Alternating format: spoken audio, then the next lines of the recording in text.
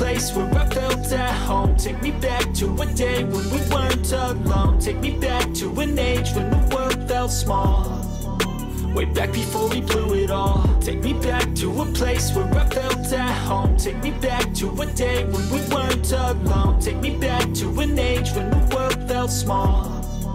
Way back before we blew it all. Too many things going on, I can't keep track of them all. From people dropping a bomb to people putting up walls. I feel like life is on hold, perception stuck in a vault. I know that time can heal all, but how much time till we fall? It's awfully chilly outside when there's no shelter to hide. When everything is a lie, you'll find that out in some time. But when the things on your mind are all considered a crime, communication aside, we'll all just fight till we die. Is this an argument or just the start of it? Either way, I don't wanna be a part of it.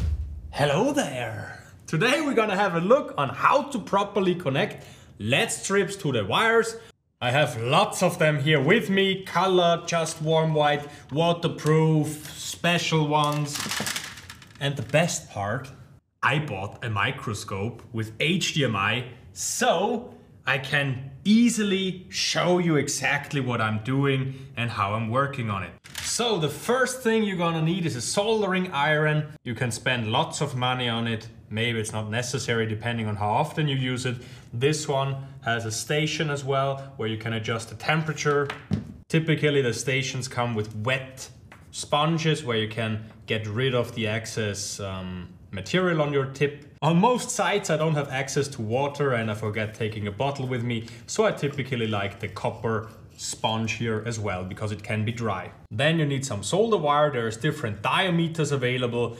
Most of them have flux inside, so if you heat it up on your tip, it will melt nicely. Sometimes I prefer to have extra flux, can be in different options, like here. There is a pen as well, or there is a box like this here.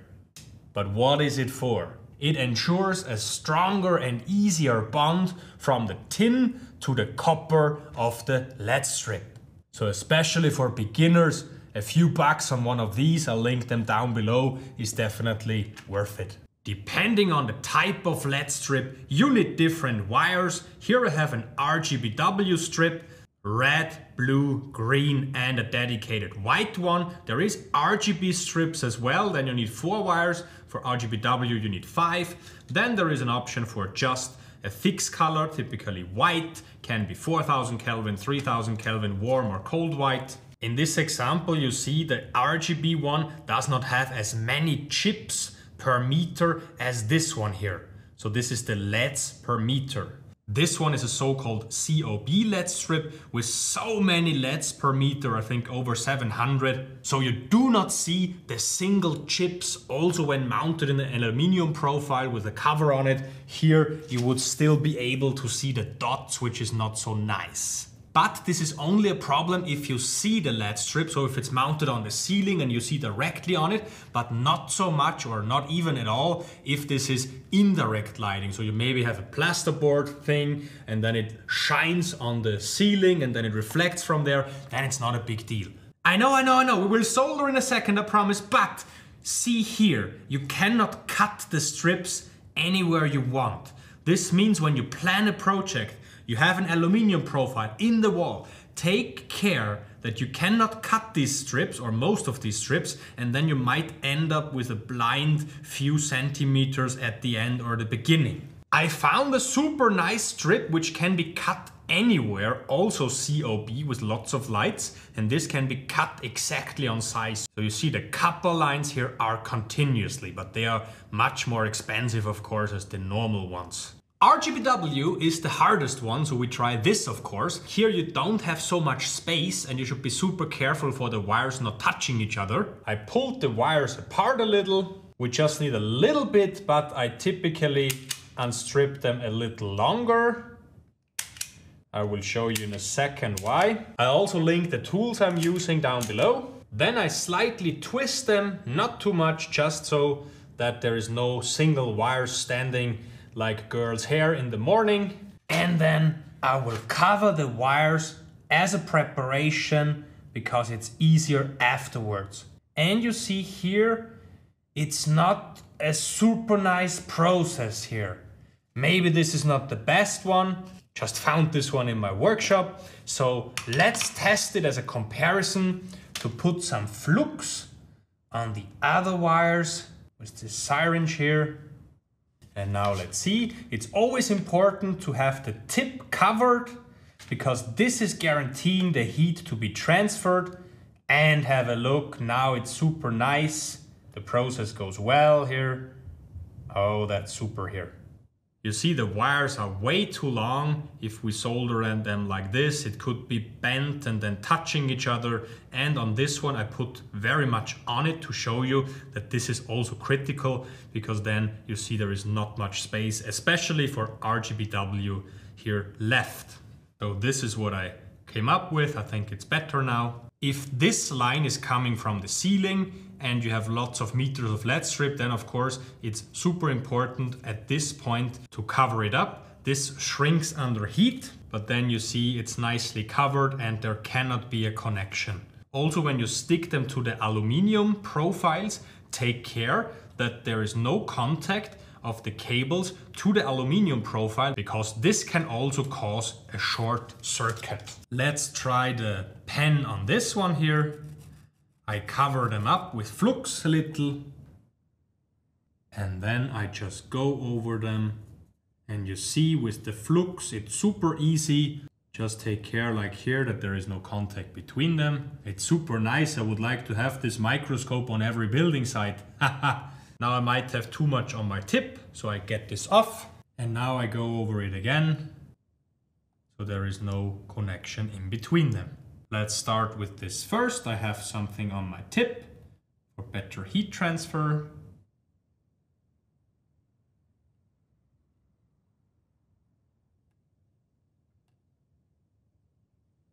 It's not going well enough for me, so I put some more flux on it. It's my first time soldering under the microscope. It's not so easy because I have to look through the microscope. This one went nicely. And we take the blue one afterwards. Okay, great. Now I have to take the other hand. Oh my God. Okay. I don't like how the black one here turned out, so I try to get it off one more time, like this. Put some flux on it, covering the tip up with some fresh one. I have to take the wrong hand for this video. But it melts nicely now. You should definitely check pulling on the wires gently, not extremely, but just to see if one of them has a bad connection. But here you see it's okay. I have a power supply 24 volt here, so we can test them. So the plus goes on the black one here, and depending on where I put the minus here, white, blue, we will see the different colors. I just have to make sure that this one is not touching any other ones. Let's check it out. I power the white, nicely working. Let's go for the green. Also red, blue. Maybe here you see it better. White, blue, red, and green. Let's do another one. I've unstripped them way too much, so I just cover the beginning here. And with the flux you see it's nicely covered. Second one as well. I cut them down in length. Now we go with this one, so also here I will put some flux on it, just because the life is so much easier with it. Then let's cover the pads.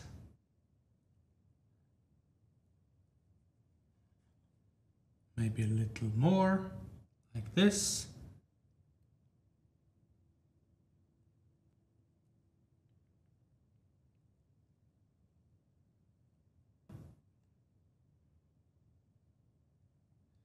And it worked pretty good. Getting the tip covered again, like this, because only if the tip is covered you can transfer the heat properly. Because we have already stuff on both sides, on the strip and on the wire, so this is just needed to heat it up and melt it together properly. Like this. And if I power this up, you can barely see any individual LED chip here. So these are super nice strips. So here also from this camera perspective, I think it's a continuous line. One thing that's a bit critical to me as well are these waterproof LED lights. I show you. So here you see that's an RGBW as well. So these are typically super wide, especially when you mount them or glue them in aluminum profiles. Take care that the width is matching the strip. And as you see, they are fully covered and sealed in plastic, so they are waterproof. And this one I already cut for a sauna project. So how to connect it here? We have to be super gentle and precise here. So I try to cut this off here. Now you might see that there is still some stuff on the copper. Again, be super gentle here. I try to not use the sharp end, but this side here, and try to get rid of all the plastics here. You see, there is still stuff coming off. Maybe with the fingertip it's safer. It's the same process as always. I use my flux, so I cover the tip and then this is the problem I face a lot with them. If you don't get rid of the plastic, then it's a bit hard to make a good bond here. Here you see the first and the third one went pretty well, but this one here, now maybe I melted the plastic particles. Now you see with the flux, it works like magic. As I said, I will put some links in the video description. If you enjoy videos like this, I would be really happy if you consider subscribing to the channel, because I will now clean up all this mess and work on the next video, especially for you. See you then.